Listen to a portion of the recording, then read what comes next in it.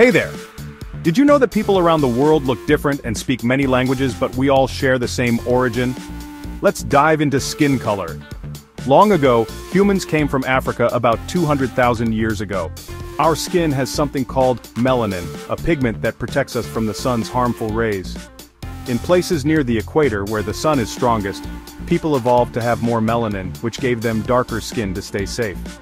When humans moved to colder, less sunny places like Europe or Northern Asia, their bodies needed to produce more vitamin D from sunlight to stay healthy.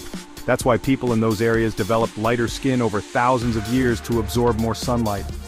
Fun fact: melanin is also what gives color to your hair and eyes. What about languages? Humans have been talking for over 100,000 years, but the first languages were simple sounds and gestures. As humans spread across the world, they developed their own unique ways of speaking.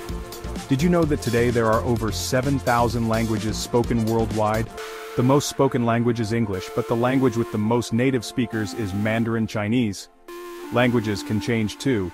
Latin, for example, was spoken in ancient Rome, but over time it's split into languages like Spanish, French, Italian, and Portuguese.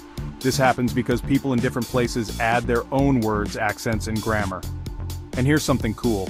The oldest written language we know of is Sumerian, used over 5,000 years ago in Mesopotamia. Writing allowed humans to share knowledge, stories, and history across generations. So why are we different? Because over thousands of years, humans adapted to their environments. Our skin tones, languages, and cultures changed to fit where we live. But no matter how we look or speak, we're all part of the same big family, the human family. And now you're in the know.